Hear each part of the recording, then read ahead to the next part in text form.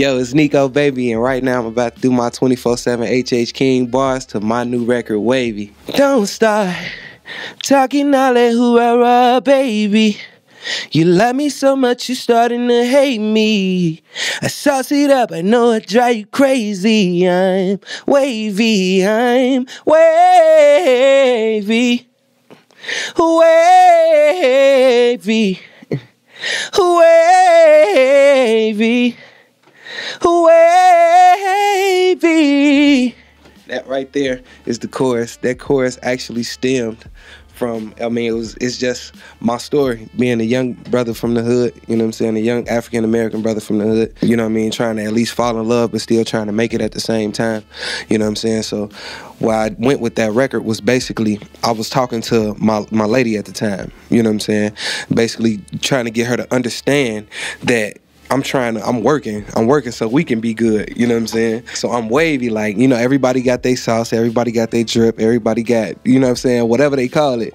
Me, I feel as if I'm wavy, you know what I'm saying? I'm on a different stream than everybody else, so I call myself wavy rather than drippy or saucy or I got it or anything like that, you know what I'm saying? So that's where Wavy came from. This record is called Wavy. That record was produced by my homie Ism from California. As a matter of fact, I put this record together out of the energy, you know what I'm saying, basically telling your significant other, hustlers telling his significant other, rather, that, baby, I'm hustling, you know what I'm saying? Don't start complaining now that I'm out hustling, I'm out getting to the money. You see what I'm saying? You weren't complaining when I was bringing the money in, you know what I mean? So now I really got to hustle. I got to bring it in. I got to take care of the family. I got to take care of the kids. So right now you can't really give me grief because I'm hustling.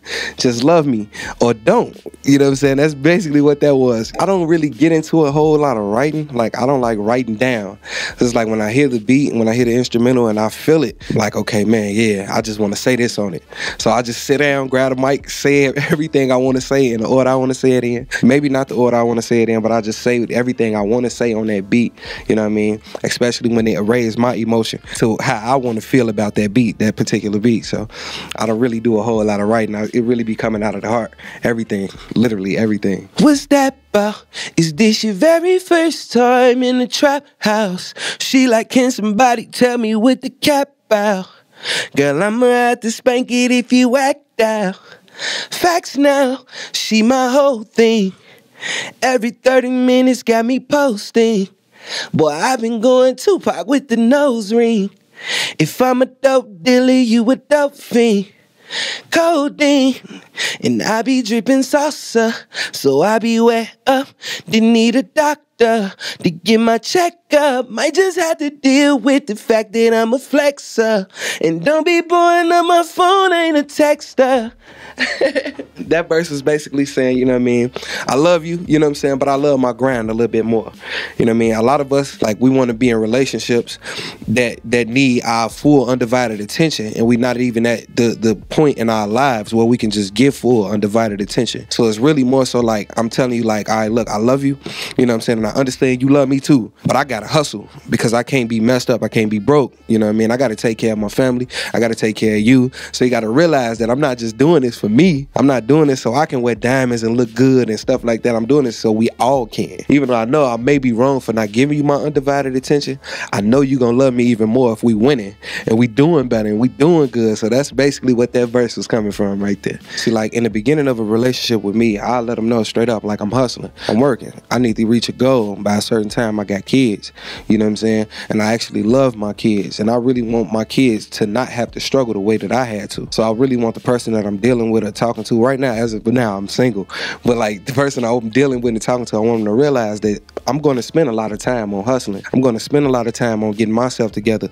so my children won't have to struggle and fight and go through stuff that I went through. You know, I've been shot, you know what I mean, been shot at, I've been homeless, I've been kicked out of people's houses, you know what I'm saying, I had to sleep in cars, sleep in playgrounds. So me, the drive that I'm coming from is I'm looking at their face, you know what I'm saying, like, man, I don't need them to go through the same thing I went through, because I love my kids, I love my mom, I love my brothers and my sisters.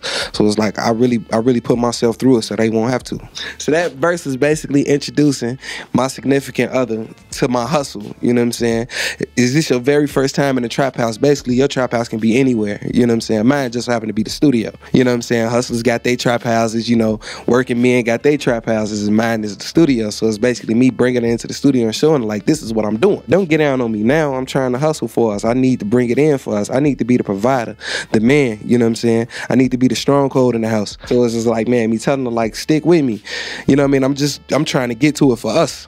You feel me? I'm trying to live for us. I'm trying to eat for us. So our kids won't have to struggle, or my family don't have to struggle, or mama don't have to worry about bills, or you don't have to worry about those shopping sprees you like to take, women. But I'm just saying though, you feel? But nah, for real, like it's really more so just telling them like, man, I'm hustling. I'm pulling this together for us. I'm grinding so you won't have to work harder. The babies won't have to work harder. Moms don't have to worry about busting a sweat too much. That's why I go out and bend my back and bust my to do what I need to do. For me, man, I had a rough upbringing, you know what I'm saying?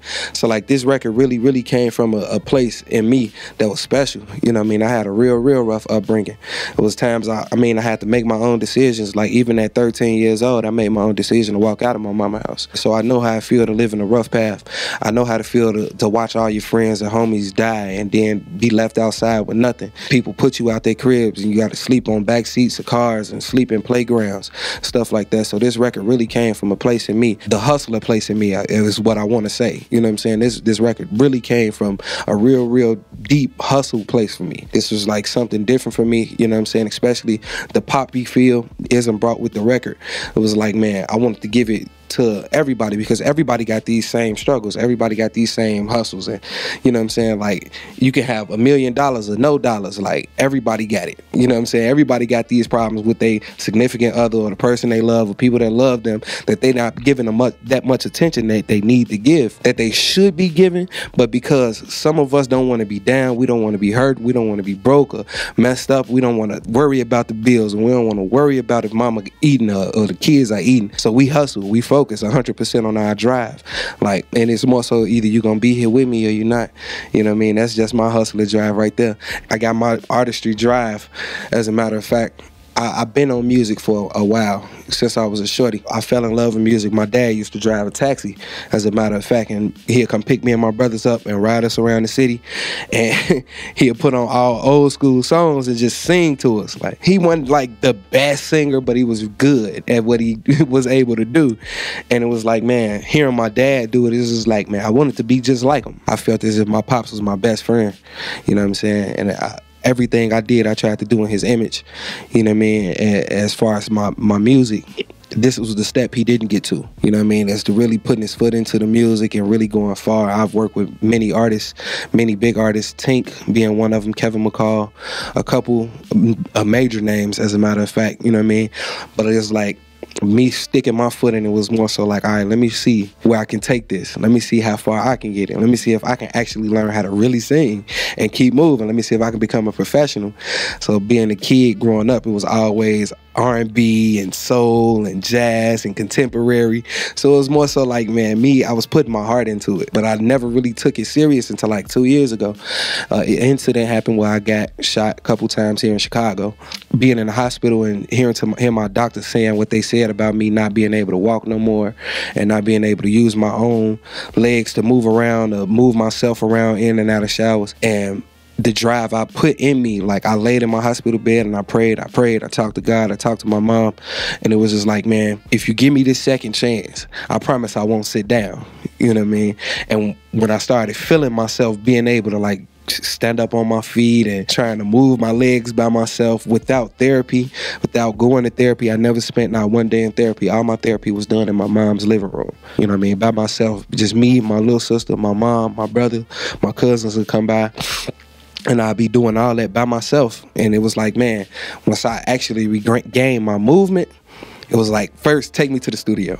I went to the studio in my wheelchair and recorded a song it's called Broke, nigga. But I don't want to really say the words, like, but it was just a record of me basically giving a rundown of the things I just went through. You know what I'm saying? I was broken. And at that point, it was like when I noticed I was broken, I was down, everybody started leaving. Like everybody I thought I loved, and I thought loved me, started leaving. And it was more so like, man, it hit me real hard because I'm like, all right, yeah, now I really got to do this. I really got to prove them wrong. I really got to prove me wrong because I didn't think I was going to be able to do it. You know what I mean? It was more so a personal thing with me now. So I told myself, like, I'm going to do it. I'm going to get up. I'm going to get into music. I'm not saying I'm going to be the biggest artist in the world, even though I'm going to work to be the biggest artist in the world. But I'm gonna get there. I'm gonna succeed. I'm gonna show these people that they wrong. They said I couldn't do it. I said I couldn't do it. My family, a lot of family members told me I couldn't do it. Friends I thought were my real friends told me I couldn't do it. They left me when I was in that wheelchair, but now I'm out. So now I'm up. Wavy definitely was the picture to kick it all off, man. Hey, look, man, my best way for the things you're going through or whatever, keep going through it. Keep going through it. Don't get discouraged. Always keep a smile on your face. Always keep that up mood. Always know that everything is going to be all right in the end. For every trouble, there's a triumph. So you'll never see me frowning. You'll never see me down.